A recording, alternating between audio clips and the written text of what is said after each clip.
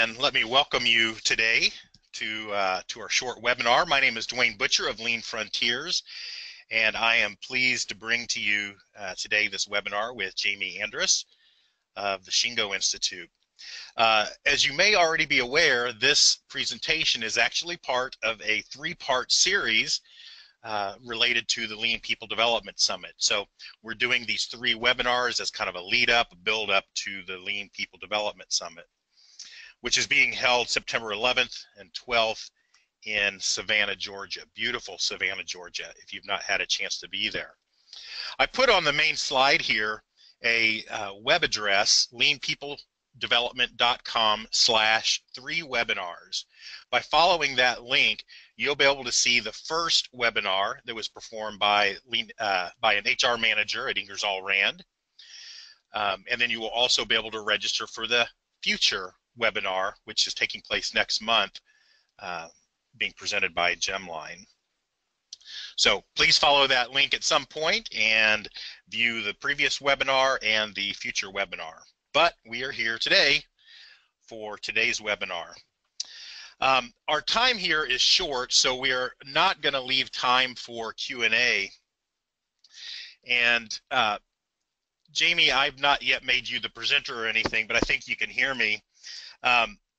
Yes. The slide that's up on my screen now, I didn't plan on putting up here, but after talking with you yesterday, it seemed appropriate. I was explaining that we've had this language around that there's a gap between accounting and lean for a number of years, and just as I was speaking with Jamie yesterday, there's an apparent gap as well between lean, continuous improvement, and HR. So I modified this graphic slightly in order to capture that. But what's encouraging to me is that this is actually one of the largest webinars we've had in recent memory, with well over a couple hundred registrations. So I'm encouraged that we've struck a nerve here. The title of your presentation was along the lines of aligning and finding allies between continuous improvement and HR. So hopefully we've struck a nerve, and we'll continue to see HR becoming more and more engaged in the lean enterprise. So, but for now, I want to go ahead and introduce our presenter for today. I already mentioned her name, Jamie Andrus with the Shingo Institute. Jamie is Manager of Client and Affiliate Relations at the Shingo Institute, which is part of the Huntsman School of Business at Utah State University. And I believe Jamie's going to actually share a little bit about the Shingo Institute, which is an organization actually that myself and then Lean Frontiers has long admired. So it's great to do this with you. Jamie has the responsibility of supporting and maintaining the relationships of current affiliates, tracking and managing their activities, and teaching various Shingo workshops. And probably more importantly for our session here today, Jamie has a Bachelor of Science in Human Resource Management and a Master of Science in Human Resources from the Huntsman School of Business. And then finally, one of your other credentials, which I am keenly interested in, Jamie, is that you will be one of the featured speakers at the Lean People Development Summit. So thank you not only for being here today, but for being with us in Savannah in September. So for now, Jamie, I'm going to go ahead and let you take it away from here. Thank you, Dwayne. I'm really excited to be in Savannah. I've never been to Savannah, so that's exciting for me. As Dwayne mentioned, I am from the Shingo Institute, which is housed in the John M. Huntsman School of Business at Utah State University. Many of you who are familiar with the lean, continuous improvement, operational excellence world will probably recognize the Shingo Prize.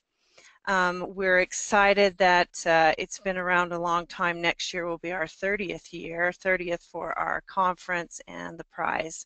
We're very excited about that. I guess about 18 months ago, I was approached by one of my affiliates, McKinsey and Company. They asked if I would be willing to participate in a lean HR roundtable forum with HR and Lean getting together leaders. Apparently there is need for communication. So a fellow colleague of mine, Dr. Steve Hanks, and I went to work and started interviewing organizations.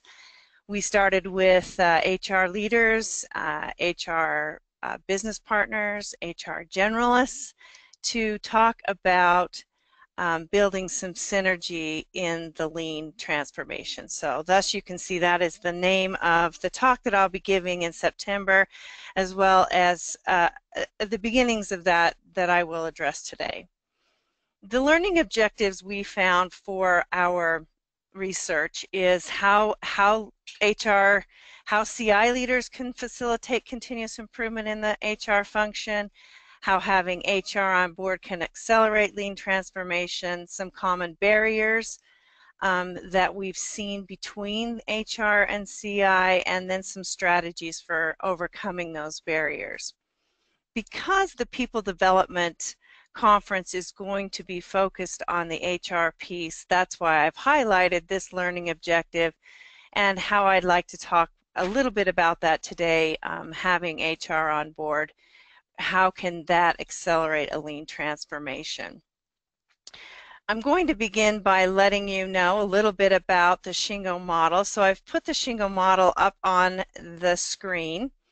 When I came to the Shingo Institute, I had studied part of our master's degree in human resources. We have an operational excellence class.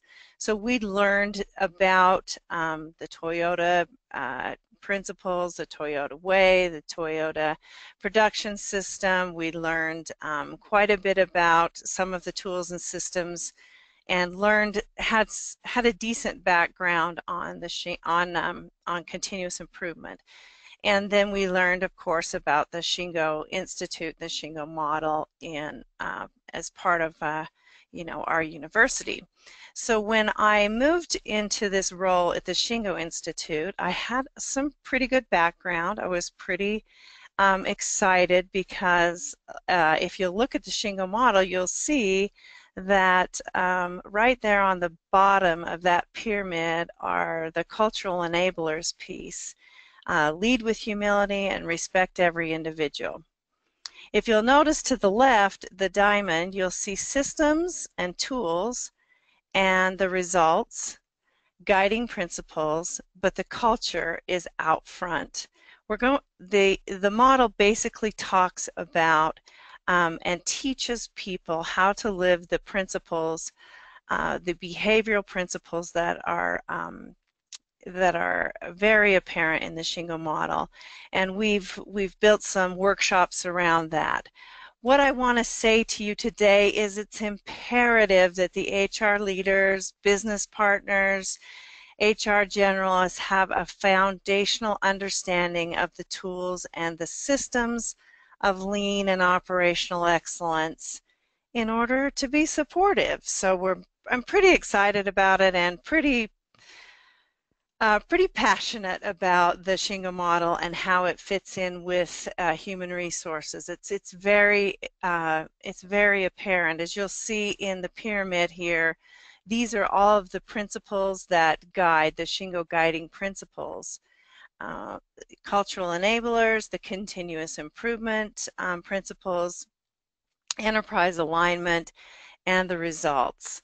We have many companies using the Shingo guiding principles, using the Shingo model, understanding it deeper, and they are really, really doing a great job of succeeding on their lean journey. And it's become great places to work. And isn't that what it's all about for human resources? Is we want to get the right people into organizations, get them, in the right seat on the bus, and enjoying work and making the business work, because we know as HR professionals that it's the people that are the most important, and it's what we touch. We have the first touch of those people coming into the organization.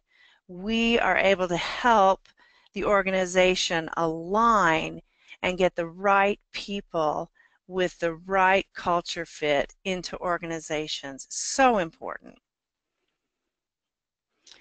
Um, as part of that lean transformation, there needs to be a bit of an HR transformation. And I think those of you working in HR realize that there are some things that HR can do to help transform the way their own department works and helps align with lean transformations.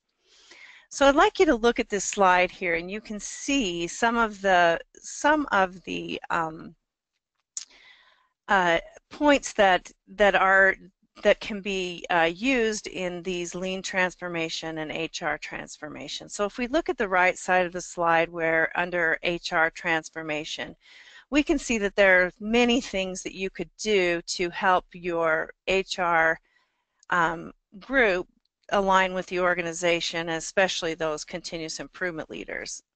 We know that we can have global service centers. We know that many of our old practices that were handwritten forms are now all online. We know the difference now in I just think back to the first time I did an HR internship, and I was responsible for getting all the I-9s, and there were forms that people filled out, you know, by hand, and we had them bring in their identification and we put it on the copy machine, and how did we put it in the employee file, and you know, there were all these things that were so transactional day to day that many of these operations have been streamlined and been turned into um, easy practices that are all online or self-serving service centers. We're looking for service centers of excellence. I can identify and help spread those best practices.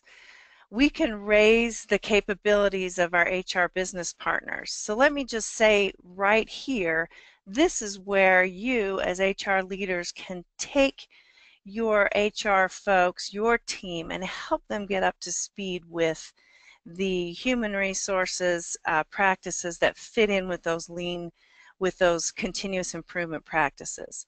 Lean your own practices up first, but teach them and teach them to understand. Start with the terminology, the basics.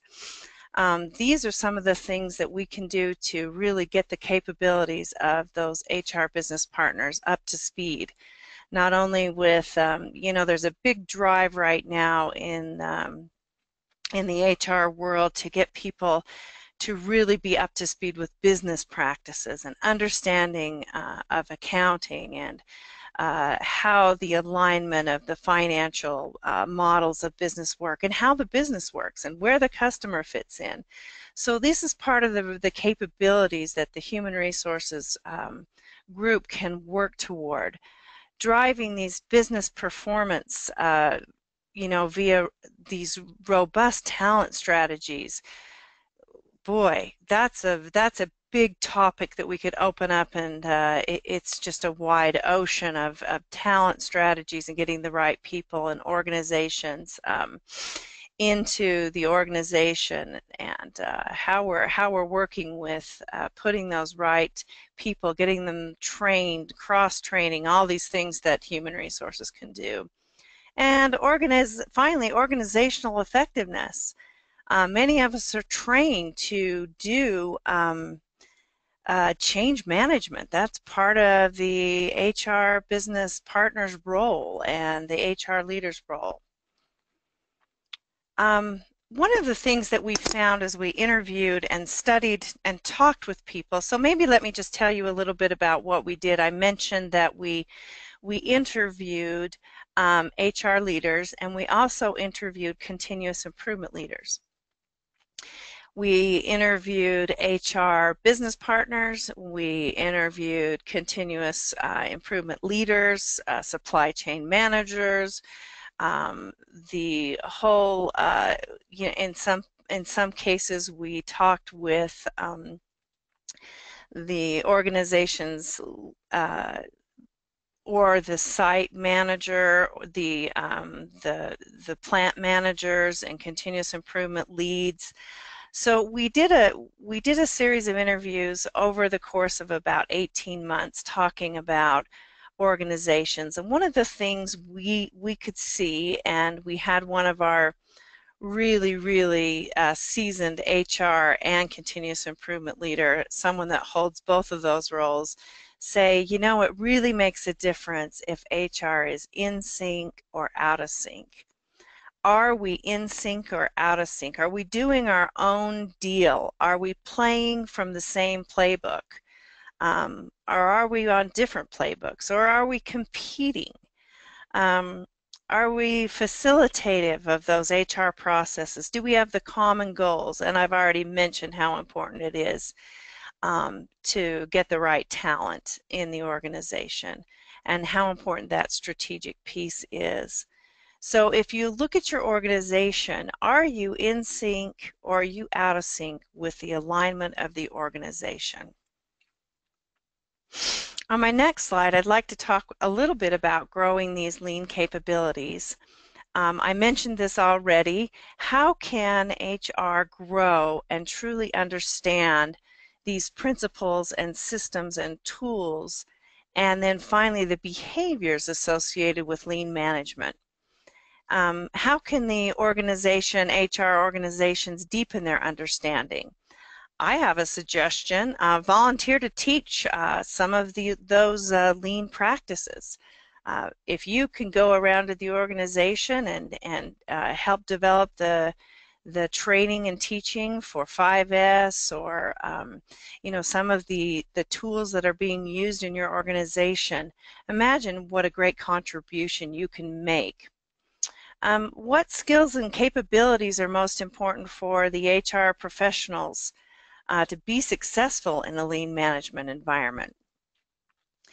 I think that one of the things that we discovered through our interviews were that HR folks, once they get an idea of what the lean principles, the lean systems and tools are, they can start looking inward and thinking about how they lean their own processes. So for instance, I'll just tell you a short story about one of our lean coaches who was brought up in HR, was an HR manager at a site, and then was so good with the lean and the continuous improvement at his site that they've made him a global coach or a global sensei. So he has been on both sides of the fence, so it was exciting to talk to him. But he said, for instance, we had a drug screening process and a company that we were using, a vendor at a company, and I went in and I asked, okay, so why are we using this current drug screening process? I've noticed that you've made a change. And they said, oh yeah, well, we went to the latest HR conference and we found this great new screening vendor and we just love this vendor. It's so great. And the coach said to them, well, what do you think that's so good about this drug screening? Because I've noticed that each person that's screened is now costing us over $100 for every person that we use this drug screening vendor for, whereas our old vendor, it was like $15. So there was quite a big discrepancy. And the coach told us, the lean coach said, you know, sometimes the HR folks just want to get the latest and the greatest, and because it's a law or because it's the policy, they have the freedom to choose which vendors and what they deem is most important. But if they're thinking along the lines of lean and continuous improvement, would they have done that? Would they have chosen that more expensive vendor, even though we know that the low-cost vendor was offering the same service and the results were the same? So think about what you can do as an HR professional to grow your own lean capabilities personally, within your department, within your organization, and how it can align. How can you help? We know that millennials are joining our workforce. They're changing the way that we look at our organizations. They're bringing their technology, their ease, and we're bringing in more diverse people. So let me just say that what we would like to see is that HR can move forward. We can be diverse. We can be problem solvers. We can be coaches. We can be facilitators. Let's use our skills to help support the organization. Human capital systems play a huge and critical role, as we know, in the talent selection and onboarding, the talent training, which I've mentioned already, the development and the retention of the organization. Organizational change, how we reward, how our reward system is set up. This is a huge opportunity for HR to take a role, because as we know, those of us that are pretty well versed in lean understand that the frontline employees are the ones doing the work. They have the greatest suggestions. They need to, how are their ideas recognized and how are they rewarded? Imagine if HR is brought in the design of these reward systems, how much more effective that would be. We're very well versed in leadership development, and if we aren't, we should be. We should be looking for leaders who are developing and working that have the mindset of continuous and enterprise excellence, continuous improvement and enterprise excellence. And what about the comprehensive talent management systems that can really ensure that the right talent is in the right place at the right time? Succession planning is huge in HR, and this is something that you can really help align with your organization. So if your continuous improvement leaders aren't coming to you and saying, hey, we need your help, we think you're valuable, we know that you have a lot to offer, maybe it's time for you to step up and say, look, we understand what you're doing, we want to support you, let us help. Let us start by helping with your training or your development and your new employees. How would you like to see as we bring on new employees into the organization? Would you like us to include a few questions in our screening or in our interview process that brings up the ideas of continuous improvement? And understand if people are willing to dive in and make those changes. What I think you'll see if you do take this role is you're going to see that you're going to be able to offer some great value. You can see that there's the employee value proposition. We understand the customer value proposition. Remember that as HR leaders, your customers are the employees.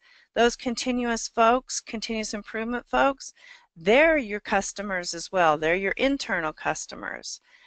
So in order to create value in the organization, we need to be able to understand as HR professionals the employee value proposition, the customer value proposition, as well as the investor value proposition. How can we come together and join and let your organization say we're all in? HR is in. We're going to join our hands, we're going to serve, but we can be leaders and we can inspire and we can help to build the organization to become a more effective organization in their continuous improvement and lean journey.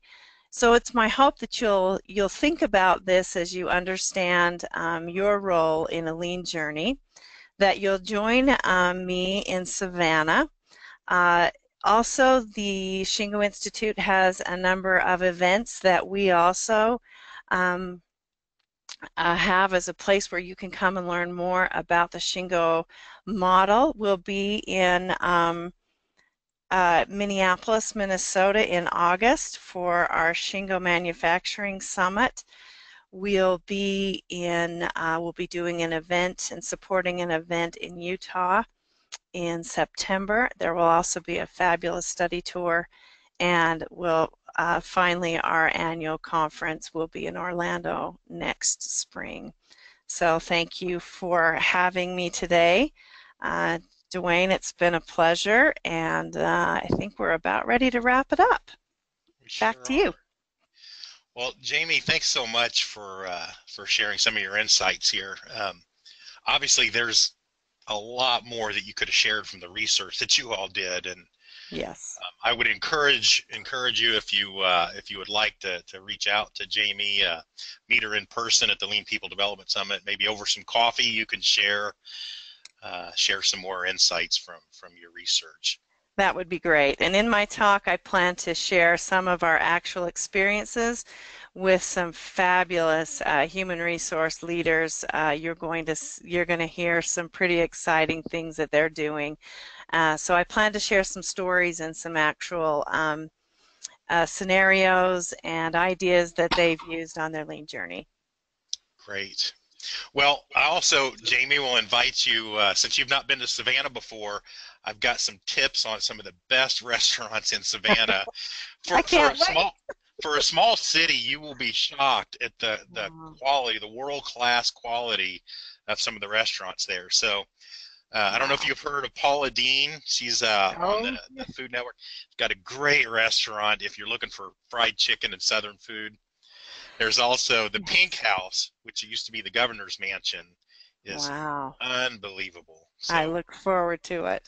hopefully you and I can share a dinner We over will. over at the People Development Summit. So Let's Jamie, do it. thank you again Thank you, for Dwayne. being here. You're welcome. And I have just a few things I want to do to wrap us up today. So where do you go from here? Hopefully you've enjoyed what Jamie had to share with us. We do have some takeaways for you. I put here first up on the screen a survey that we're doing, and I'd like you to do this right now, like as in right now, or as soon as we finish with this, my brief closing here. This survey is meant because it looks like the majority of you that are on our webinar today are at the beginning stages of your lean journey, especially those of you who are in HR. The survey is meant at a very basic level to try to capture where you're at, what your company's dealing with, what you're dealing with, and help you to benchmark where you are in comparison to some of your peers that are looking at some of these same issues. So go there before 5 o'clock. The reason I said do it now is because I'm going to close it down at 5 o'clock so that I can compile the results tonight and we'll send out the results tomorrow. So just a short window on this survey. It literally will take 60 seconds to 2 minutes at the most, and you'll get some good information tomorrow where you can kind of benchmark where you are with others around the globe who are pursuing this. The second thing I'd like to encourage you to do is sign up for the final webinar in our series. Susan Camacho of Gemline, Susan is an HR leader at Gemline, will be sharing a presentation called Making Culture Visuals Come Alive, 3 Easy Steps. So Susan's presentation will be very practical, be something you can walk away with and hopefully begin some implementation right away. Further ways to grow and learn and connect along your journey here in this space. We have a LinkedIn group. I know most of you are on LinkedIn. That's how a lot of you found out about this webinar. There's a group out there called the Lean People Development Group. And I put a link there. It's a little bit convoluted with the web address, but type that in. You'll find the group, join away, and participate in the discussion. What questions do you have? What are you struggling with? What's working, what's not working, and let's begin the conversation. Finally, obviously, I'd like you to join us in Savannah, not only to sit down with Jamie and have some coffee and talk about her research and her further insights and learn more about the Shingo model, but also meet with your peers, those that are in HR, those that are in continuous improvement, those at other levels of management throughout the organization are all going to be there, and focusing on the subject of how to get HR engaged in the lean enterprise and talent acquisition and performance measurements, and really developing the people that are gonna carry forward what your company's trying to do in the lean enterprise. You can learn more about that at leanpeopledevelopment.com. We're offering a modest 10% discount if you register using the discount code webinar. But I do hope that you'll take that seriously. There is an enormous opportunity for you in HR, in continuous improvement, other levels of management throughout the organization to come and literally meet with the who's who of this space. We're excited to have not only the Shingo Institute, but representative from LEI, Karen Gaudette, will be speaking. We have AME will be represented and in attendance so that you can meet some of their leadership. All incredible organizations that have done a lot for moving forward the lean enterprise. But not only can you meet those individuals from those types of organizations, but you'll meet your peers from companies throughout the North America and really around the globe to be able to learn what's working for them, what's not working for them, and share your struggles and make some connections, hopefully connections that will last beyond even this summit.